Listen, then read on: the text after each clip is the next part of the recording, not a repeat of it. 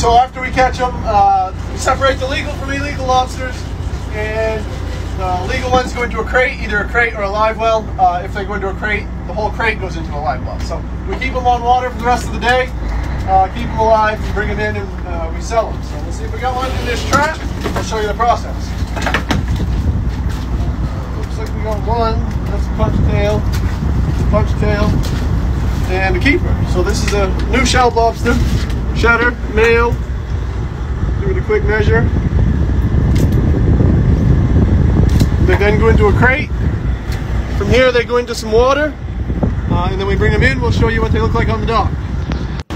So here we are selling. They get picked down into 90-pound crates when we get in. They go up this conveyor belt into a cooler where they wait for a truck to come pick them up. The truck then takes them to wholesalers, either in the United States or in Canada.